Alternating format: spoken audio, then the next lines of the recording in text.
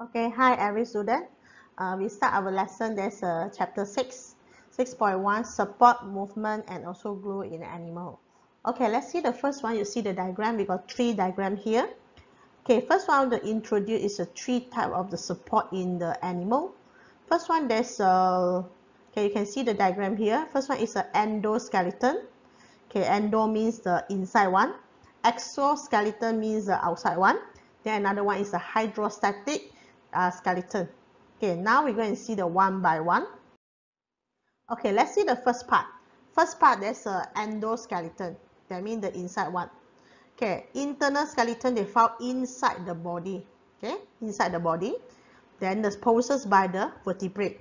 Okay, normally it's a vertebrate animals. Now you can see the function for the endoskeleton. First one, they support the body weight. Okay, normally they can support the high body weight. Okay, number two, they can maintain the shape of the body. Okay, number three, they protect the internal organ because they're strong. They can protect the internal organ. Okay, number four, the attachment for the muscle and also help for movement. So this one is a function for the endoskeleton. This one is an example for the endoskeleton animal and also human. Okay, let's see the animals such as a human, birds, fish, and also amphibia. They're also using the endoskeleton made for the boot. Okay, let's see the second one. Okay, this one is an example for the endoskeleton. Okay, then this one also is an example.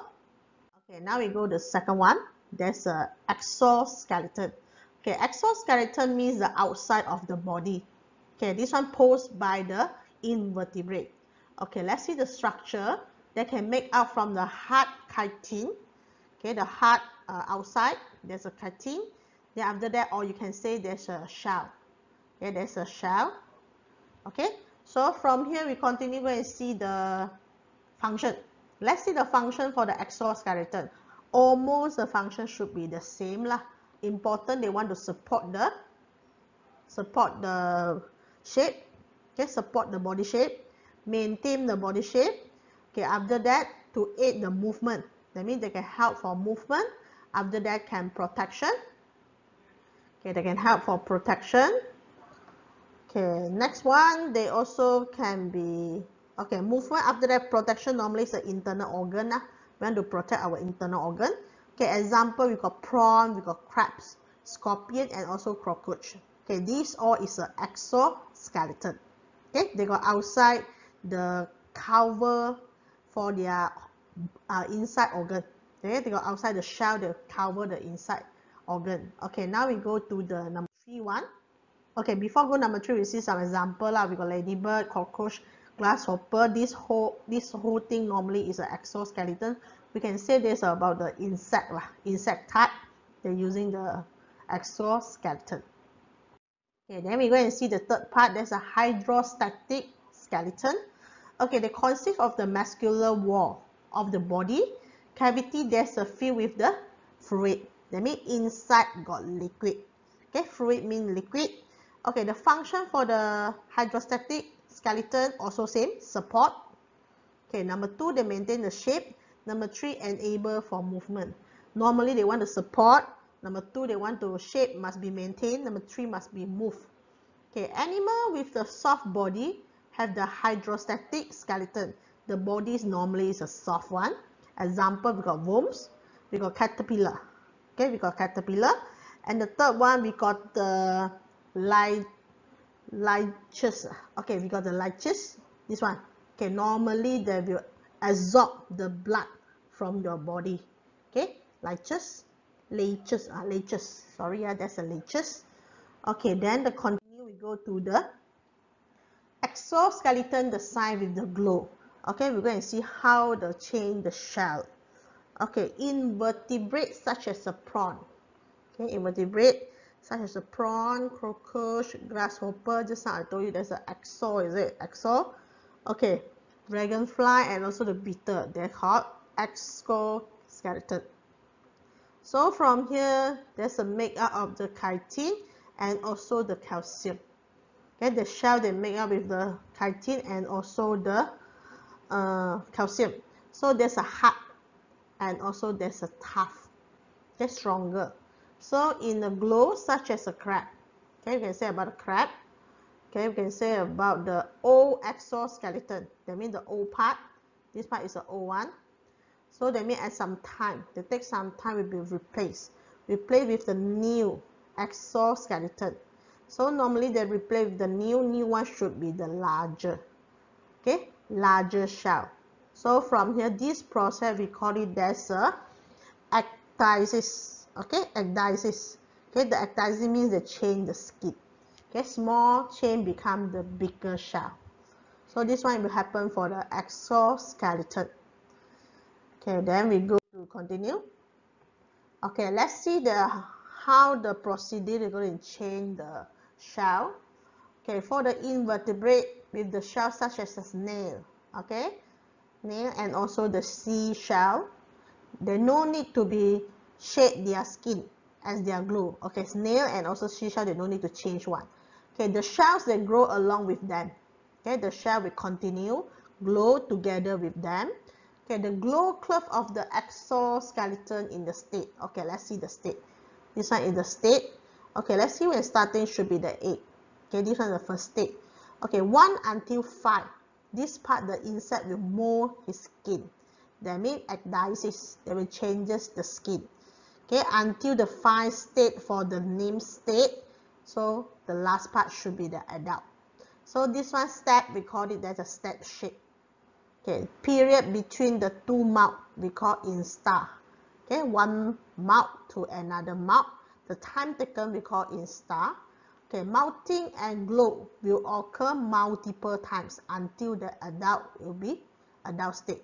So they can do so many times to changes. Okay, until they achieve to the adult state, then they will stop. Okay, now we're going to see the diagram. Okay, so this one is a diagram. For the state, when starting, there's a 8. Then they continue for the step 1, mouth 2, until the last one become the adult. Okay, maybe one mouth they can change so many times. Okay, about for the shell. Okay, now we go to next one. Okay, we see the hydrostatic skeleton in the earthworm. Okay, we see the diagram first. Okay, let's see the first part. We got longitudinal muscle. Longitudinal muscle is the inside one. Okay, circular muscle is the outside one. Okay, let's see the center. Center, they fill by the fluid, body cavity. Fluid means a liquid. And the bottom one, you can see that just like the fur. That one, we call it as a catty. Okay, we will call it as a catty. Okay, now we go and continue. Hydrostatic skeleton, that means the body cavity, they fill with the fluid. That means inside they got the liquid. Then the liquid is how? Higher pressure. The pressure become highest if you compare to the atmospheric pressure. So they can cover their body. They do not acting by the high atmospheric pressure. They still can cover their own body because inside the fluid is a higher pressure. Okay, now we continue with the next one. Okay, you can see the next one. There are the two types of the muscle. Okay, just now I show you.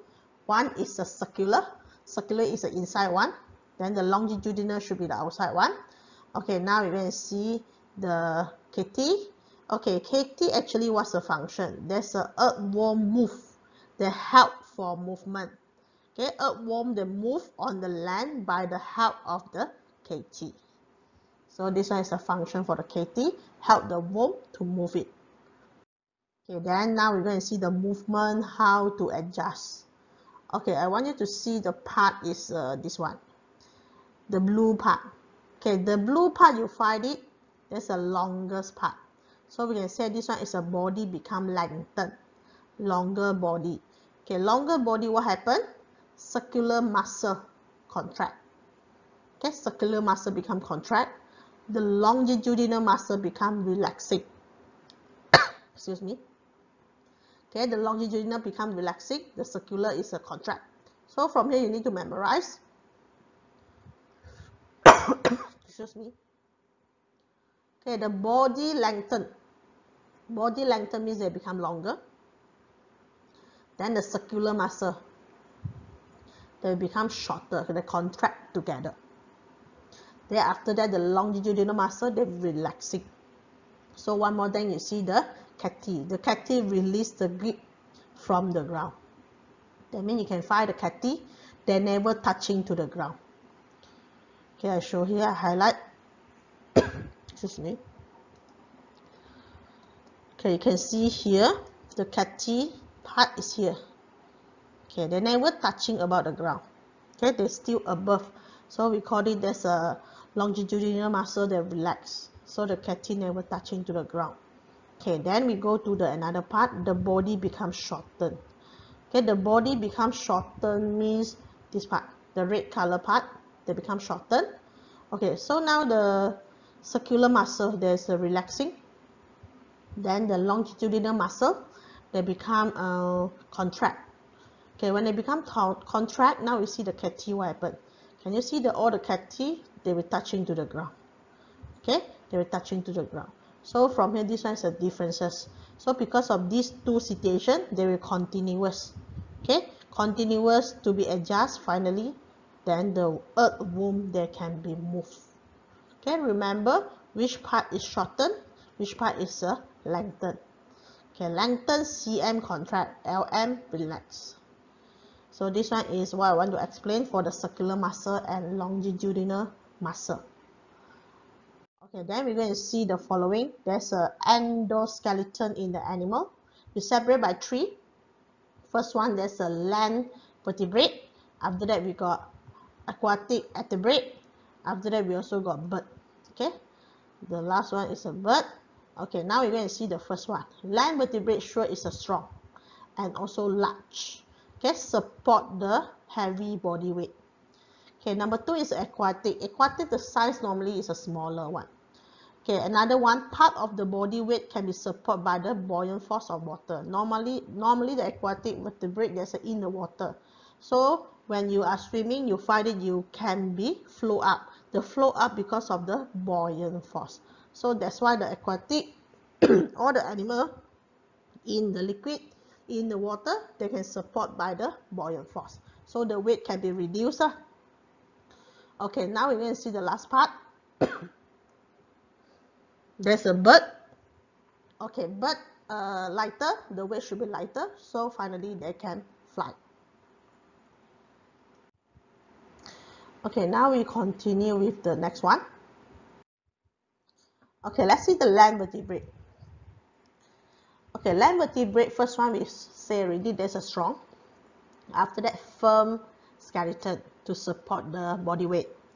Okay, then the vertebrates such as a elephant, okay, their weight is very heavier, is it? Then they're supported by the two things. First one is a pectoral girdle. Pectoral girdle, that means in front part. Pectoral girdle. The behind one, we call it pelvis glider at the back side. Pelvis glider. These two things will support the whole weight of the vertebrate animals. Then we're going to see the aquatic vertebrate.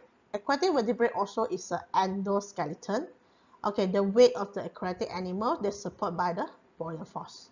Buoyant force of the water, they were acting upwards.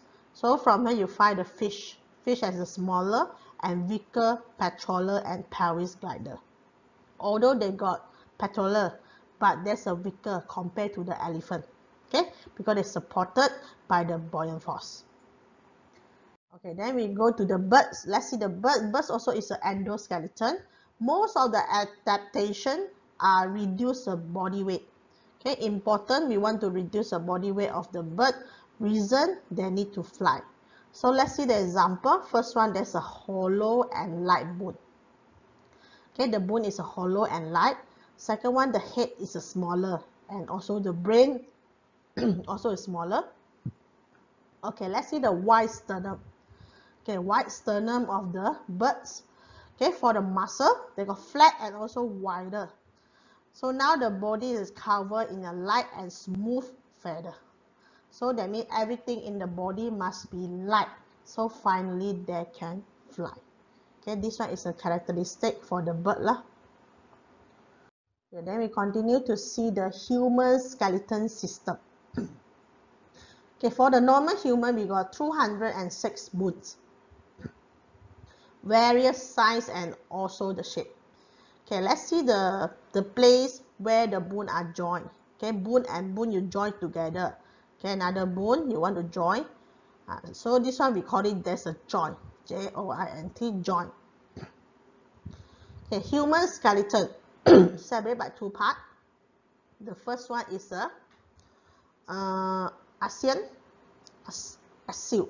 Okay, the first part we call it axial skeleton. Another part we call it appendicular skeleton. Okay, let's see the axial skeleton. We separate by the skull, vertebrae, ribs, and sternum. Okay, appendicular we got pectoral girdle, upper rib, pelvis girdle, lower rib. Okay, now we can see the diagram. Okay, let's see the diagram. This part. Okay, axial skeleton. Okay, first one we got skull, we got rib cap, we got vertebrate column. Okay, let's see the bone first. The skull inside we including the cranium bone and also the facial bone. Okay, there's the upper part for your head. Okay, let's see the rib cap. Rib cap we got sternum. Sternum is your breast. Okay, after that we got small rib. Okay, small rib. Okay, and the last one is the vertebrate column, the center one. Okay, your tulang rusuk, vertebrate column.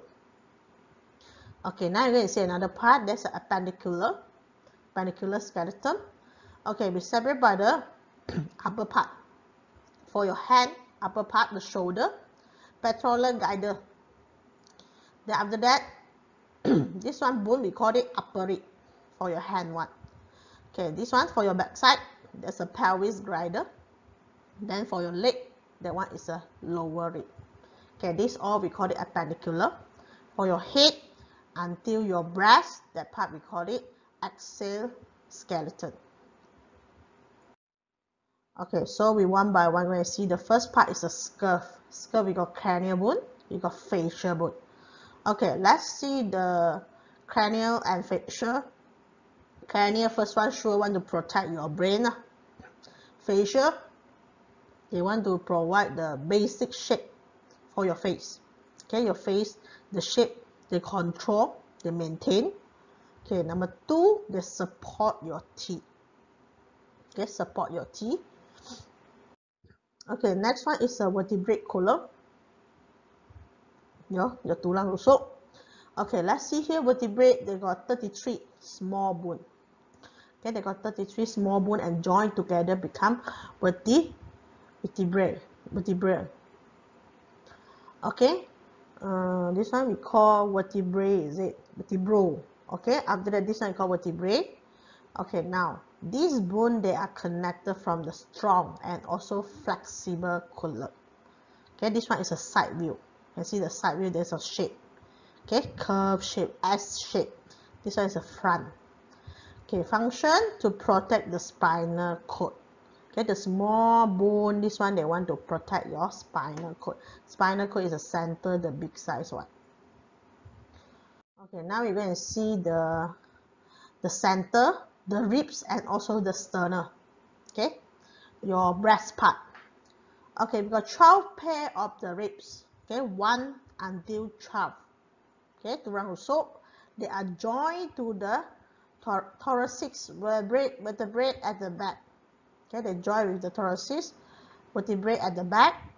Okay, now you can see the 7 pair. First until 7. Okay, first until 7, you find it that attached to the sternum.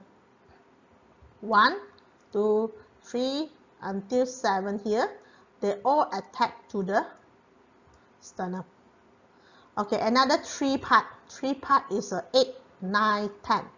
8, 9, 10, they are indirectly connected by the cartilage. Okay, cartilage is the white color one. This one we call cartilage. That's a soft bone. Okay, 7 until 10, they join with the cartilage. Okay, then we left is the 11 and also the 12 one. 2 more. Okay, there's a hanging free. Okay, they never touch about sternum. Cartilage also no, there's a free hang. Okay, now the sternum. Okay, we continue with the sternum first. You can see the sternum. Okay, now we go to pectoral girdle. Pectoral girdle is the upper part. Okay, there's a pair of the pectoral girdle. One pair, left side and right side in the human body. Okay, let's see the link. Link the upper ribs. Okay, upper ribs to the axial skeleton. So the pectoral girdle is this part. The link with the upper ribs. Okay, to become the axial skeleton. Okay, now you see the pectoral girdle that consists with two things. One is a clavicle, another one is a scapula. Okay, we got two things, clavicle and also scapula. Okay, this part is a scapula, the bigger part. Upper part, bone, this one we call clavicle. So this one is a whole diagram of the pectoral girdle.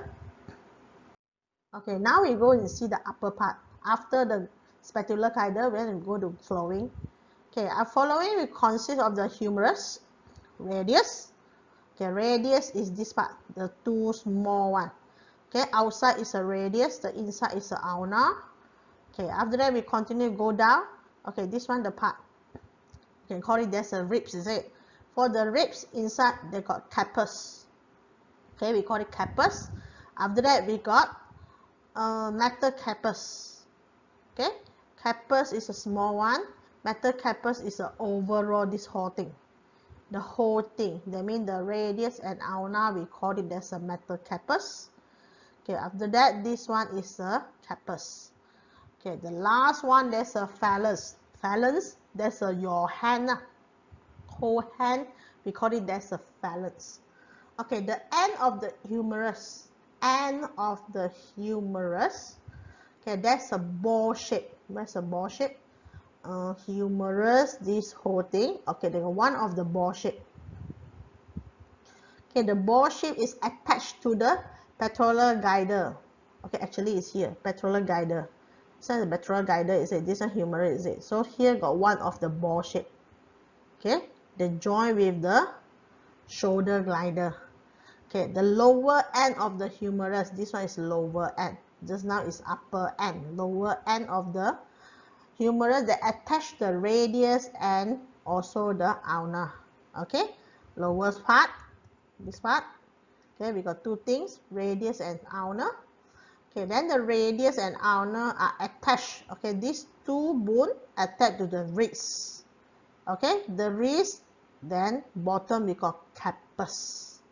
Okay, so this whole thing we call it as a wrist lah. Overall is a wrist, but inside we got a carpus bone. Okay, this one is the upper rib for your hand. Okay, then we go to the metacarpus. Metacarpus is your palm. Okay, the palm. Okay, the phalanx bone that are from your finger. Okay, every finger we call it phalanx. Your palm is a metacarpus. Okay, then we go to the pelvis. Pelvis girdle is your hips, your hip bone. Okay, at the back side. The pelvis girdle they support the weight. Okay, protect the urinary, okay, bladder and also reproductive organs. Okay, this one is cover all the below part. Okay, let's see the lower ribs. Lower rib got so many things. Okay, after the pelvis. Okay, let's see the concept with the femur. Okay, femur. Okay, femur is the first part that join with the pelvis. After that is patella. Okay, patella is one of the ball bone. Okay, after that we got tibia. Okay, just now it's radius and ulna, is it? Now it's a tibia and also the fibula. Okay, tibia is a thicker one. Fibula is a thinner one. Okay, after that the center, you want to join. This one normally we call wrist, is it? This one we call tarsus. Okay, tarsus. Okay, the tarsus, then after that they join down the finger, the toe. Okay, toe finger. Okay, join with the tarsus. This whole thing we call metatarsus. Okay, metatarsus.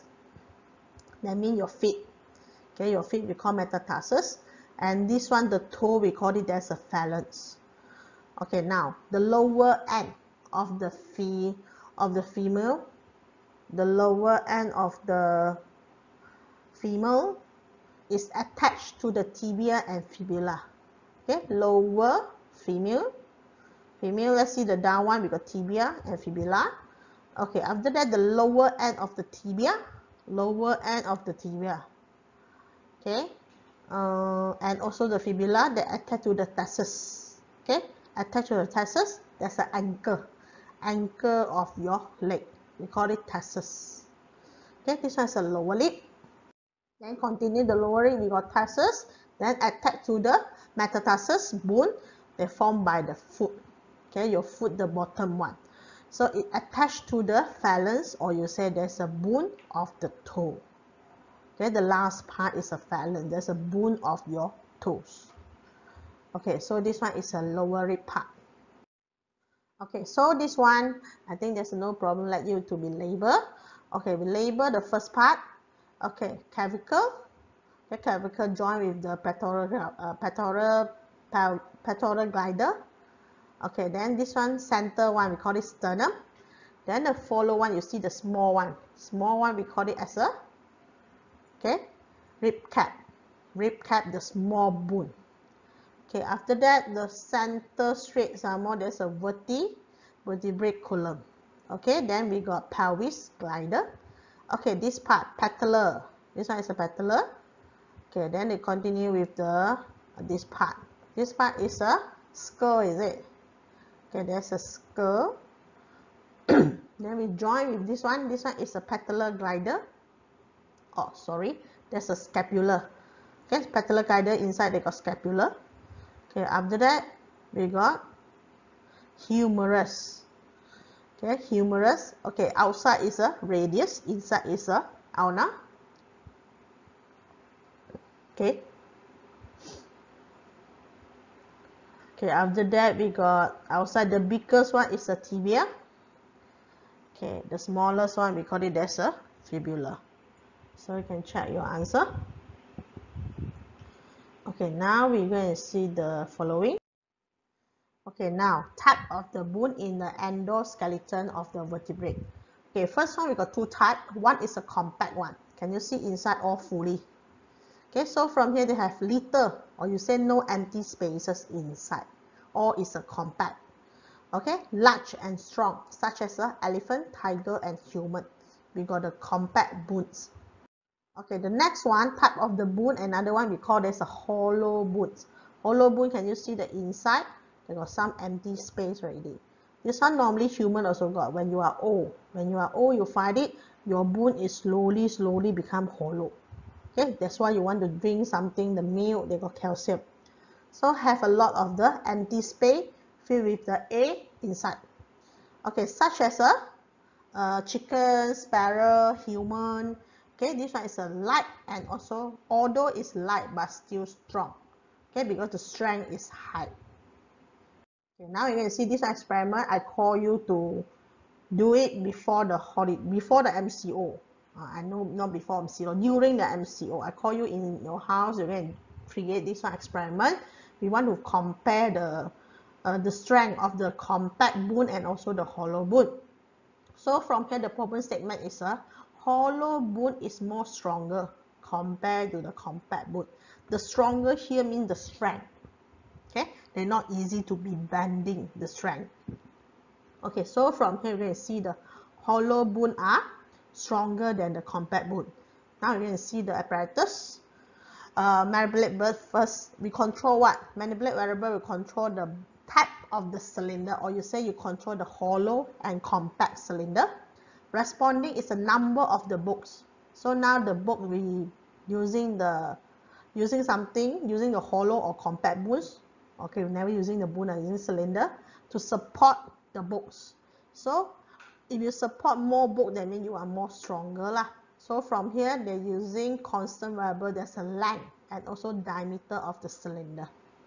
Okay, these two they will be affected, so we must make it become constant. Okay, now this one is an example of the experiment. we're using the exercise book, because exercise book become the load. Then using the A4 paper become the cylinder, cellophane tape, and also the box cover. Normally it's an A4 box cover. Okay, first one they say roll the shape of the A4 paper into the hollow cylinder, 2.5 cm. Hollow means you take one piece only, and then you go to roll. Make it diameter become 2.5. Then you're using the cellophane tape, you type the bottom and also the starting of the cylinder, hold it place. After that, you need to make 3 more same pattern of the cylinder. That one is a module A. Okay, after that, you need to tightly A4 paper to make solid cylinder. Tap the top of the bottom part and hold it place. Okay, after that, 3 more already. Base above become the method. So you find it. First one is a hollow one. You never tie up the fold. This one you tie out, make it become closer, smaller. So from here you also make 3. This one is a model B. Now you stand the 4 hollow cylinder on the table, so they will act as the legs to support the weight of the exercise book. Now you go to add the exercise book until the cylinder collapses, they cannot support. Now you repeated the procedure for the solid leg. Okay, for the compact cylinder, you also repeat the same thing. So finally, we need to compare how many books they can support. So this one is a result. This one, it depends for your result. I don't know. I don't know result. I just know the compact bone is not, the strength is less than the hollow bone. The hollow can be more supported for the strength. Okay, they're not easy to be bending. Okay, now we're going to see the discussion. Okay, cylinder in which one module is heavier? Sure, it's a compact. Compact is more heavier. That's a model B. Okay, which one cylinder able to support more books? The answer should be the module A. That's a hollow one.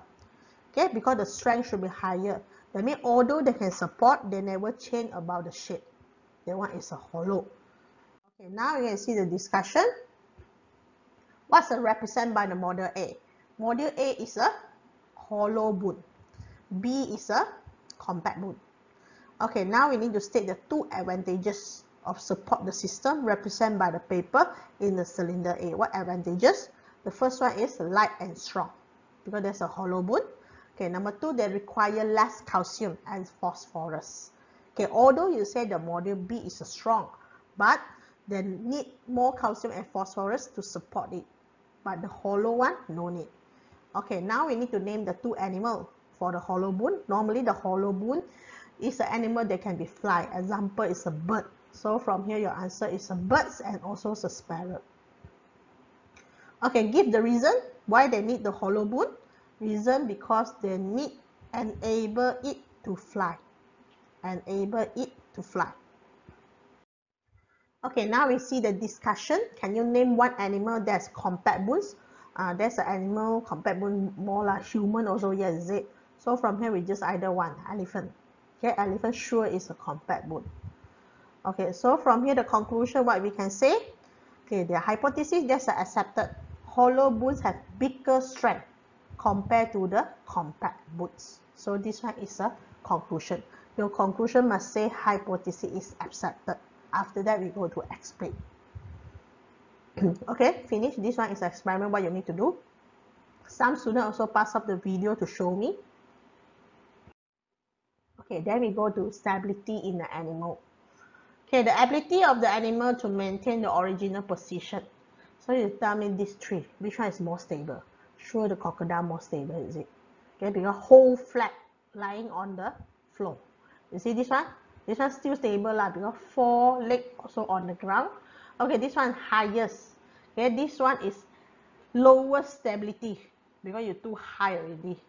Okay, you can see the relationship factor that will affect the stability. First one is the center of gravity. Okay, the lower of the center of gravity, the more stable the object. Let's see the 2 chairs. Okay, first one, PP is the lower one, Q is the highest one. So you'll find it, this one, the center of gravity should be the highest. Okay, because you lower to the center. Okay, another one is base area. Base area also will be affected the stability of the object. Okay, let's see the first one. Okay, the first and the second one. The second one, the area at the bottom is smaller. The first one, the bigger surface area at the bottom. So I find it, this one is more stable. Okay, area bigger, then you find it, the more stability. Okay, this one is a tool, how to make the object become stable. Okay, so this one is an example. You see the giraffe. Okay, the giraffe, they spread their legs wider when they want to go down, drinking the water. Why they want to spread the leg? Lower the center of gravity, make it become more stable. Okay, another one is a kangaroo. They support their bodies with their tail. Okay, with their tail, when the tail they put at the bottom, you find it, the base area. The base area of the kangaroo become bigger, so they're more stable to be stand there. Okay, this one is another stability. Okay, so this one I want you to do is an exercise. From your textbook, there's a page 128. So now I want to show you the answer. Okay, let's see the first one. They say the importance of the support system.